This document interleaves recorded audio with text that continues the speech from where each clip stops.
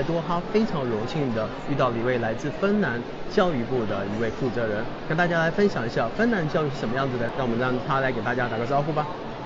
Hi, Mr. Jouni Kangasniemi.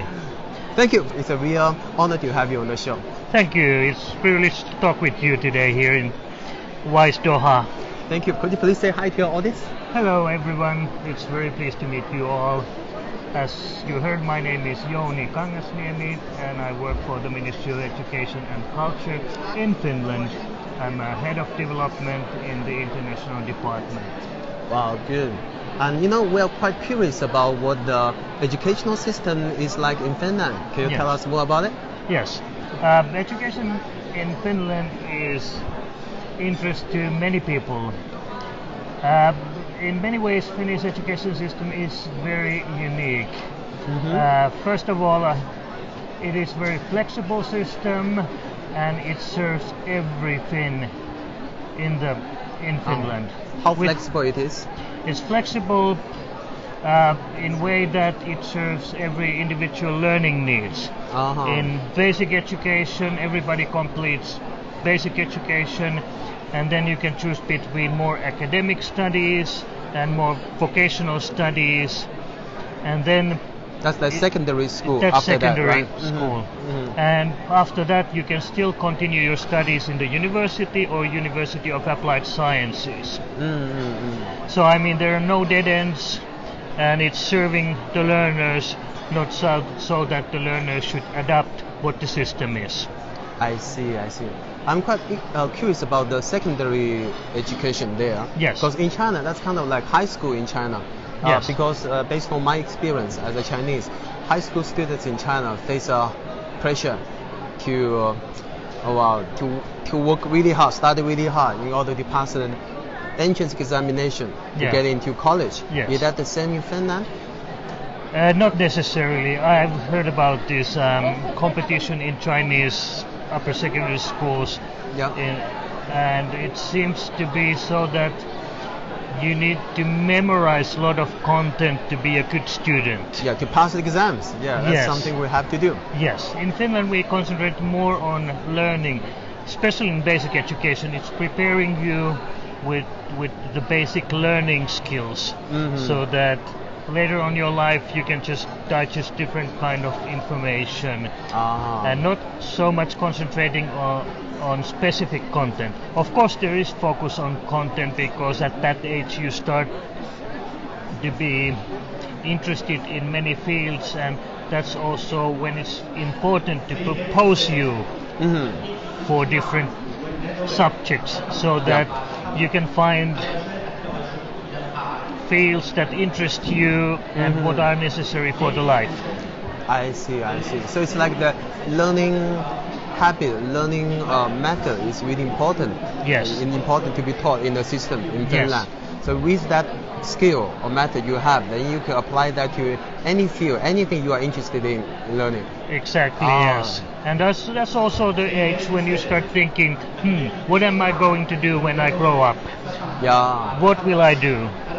And instead of competing and making just what the outside world thinks that I should be doing, it's very important so that you personally feel as well that what I do, I have passion to do that. I'm very interested in doing it, and I would like to do it.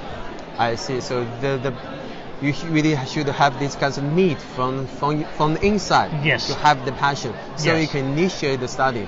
Not the study taught by your teachers or others. You have to do certain things because you know yourself, right? You know what you like, what you don't like. Yes. Okay, that's good. That's a way to really respect the students' choices. Yes. Because in the future you need to be more creative, more flexible to meet the future needs. So that's as important than have specific knowledge. With today you have always your phone, you get access to any type of information. The only thing is to understand what kind of information that is. It is true, is it false, is it so it's more like being critical on the information and being able to do something with the information, and that's what is very valuable in the future. Good, good. Wow, I totally agree with you. So you shall know the method to tell the differences and to differentiate what's needed for you, yes. What's useful for you. Yes. Right? So from the massive information out there. Yes. Wow. And still in the early years, I mean, that's when you are still building your knowledge base. Yeah. So a lot of important things you just need to learn. Yeah. Like the English, they have this clever saying that you need to learn the best of the past and be prepared for the future.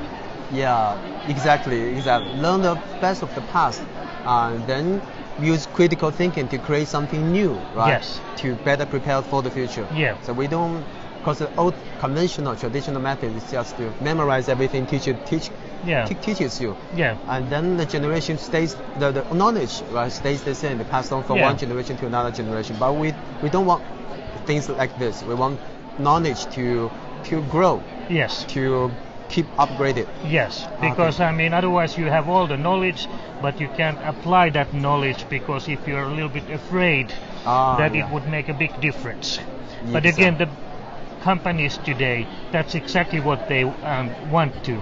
Yep. They don't want somebody else to create the new world, and then you just copy them and make that product service available. But they need to be on the cutting edge. That's the only way to do it. I mean, learn how to apply the knowledge that you have. Oh, very good, very good. And another thing I want to know is, because right now, based on my experience, my niece is in, my nephew is in the middle school, and he has a lot of homework to do every day. Ooh. Every day he finishes his homework at. Sometimes I heard it from my cousin, like 10 p.m. even after 10 p.m. On the weekend, and he has to go to some tutoring, to take some tutorings, to take some other classes like piano and math, English, etc. Yeah. So the study load is really heavy. Yeah. How is it like a student in Finland? I would say that we have the same learning results with even much less hours of studying. Like my son, who is now in the 3rd grade in basic education, his school day starts between 8 and 10, and he gets back home around 12 o'clock or before 2 o'clock. So it's 3 to 4 hours a day. So after 2 o'clock, the school is finished? Yes, and that then starts to play, be with the friends, or hobbies if you have, if you like enjoy sports, you go sports. If you play some instrument, you might take lessons.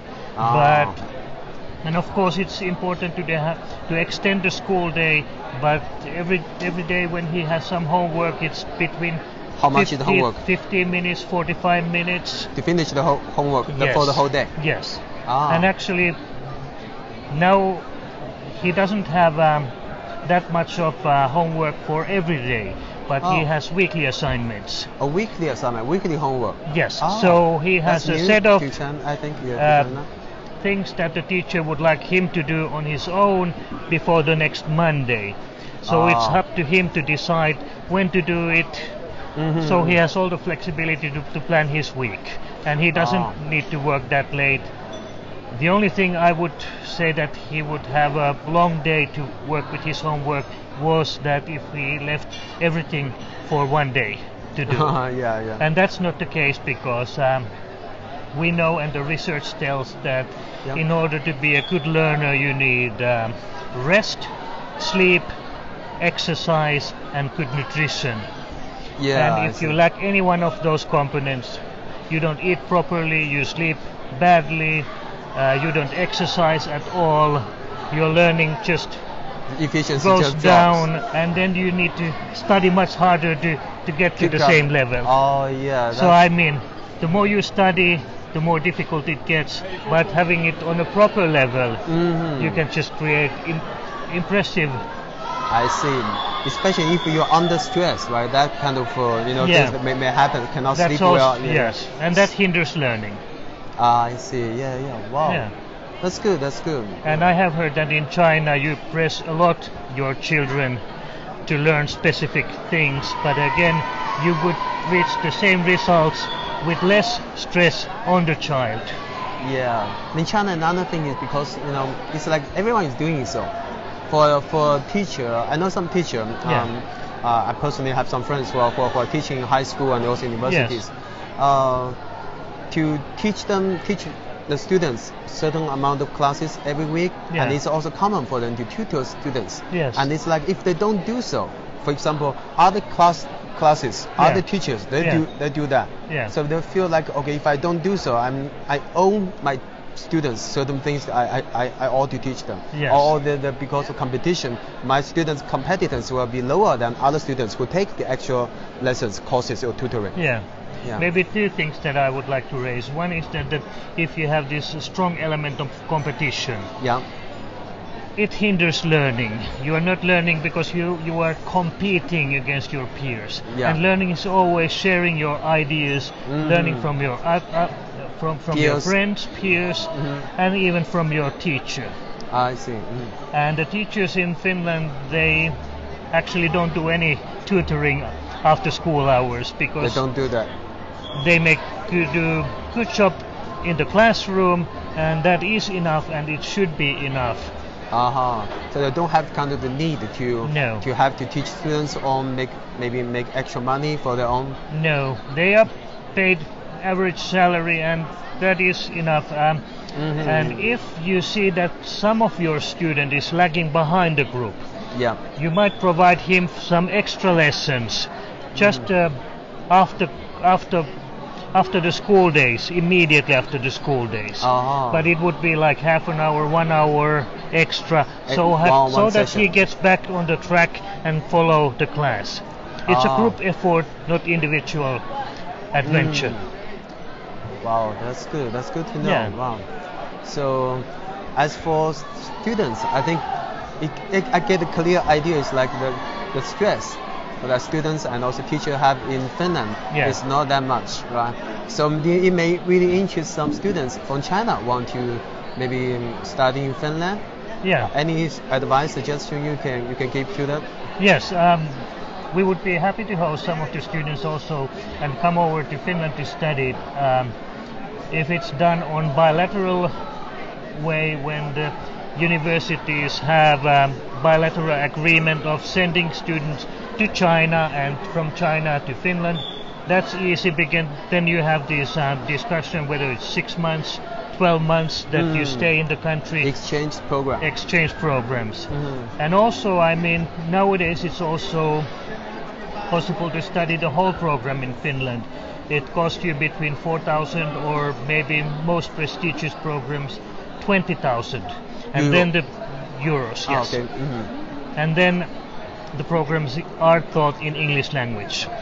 Oh, English. Is the course in English language? The ones with the tuition fee. With the tuition fee. Yes. And if it's not in English, the tuition fee is in Finnish or Swedish, which are the official languages in Finland, and you would be accepted as one of the students, and it would be actually completely free for you. Completely free. Yeah. If you can speak the local language. Yes. Is it difficult to speak the language? Well, some say that it is as difficult than Chinese. Oh, Chinese is difficult. I know. Also, Finnish seems to be difficult. Yeah. I'm sorry. Also, in the beginning of the interview, I couldn't pronounce your name very well. That was It was very good. Yes. That was once you get used to the language. The pronunciation. I've seen people that within 6 months they have quite adequate language skills if they're keen on learning it. I see. Oh, by the way, have you been to China before? Oh yes, actually I was in China just 3 weeks ago in Beijing and in Hong Kong. Oh, one in the north, one in the south. Yes. What's the impression of China? I think China is advancing very rapidly. Last time I was in China, it was more than 20 years ago. Wow. Oh boy, and it had changed. A lot. Yes. It was like any hub in the world with skyscrapers all over. Yeah, in big cities. Yeah. Shanghai, Hong Kong. Yes. Beijing. I enjoyed it very much, and also, I mean, sometimes the air is not that clean in Beijing, but luckily, just the day before I arrived, there were some heavy rains So the sky was completely blue when I arrived. That shows how much China welcomed you. Right? Yes, it was very nice, very pleasant. Excellent, excellent. Yeah. Well, thank you so much for taking the interview and introducing the system and all the useful information to our audience. Yeah. By the way, any other words you want to say to our audience before we finish up here? It was a pleasure meeting you today, and whatever you do, do it well, find your passion and follow that. Thank you. Thank you so much.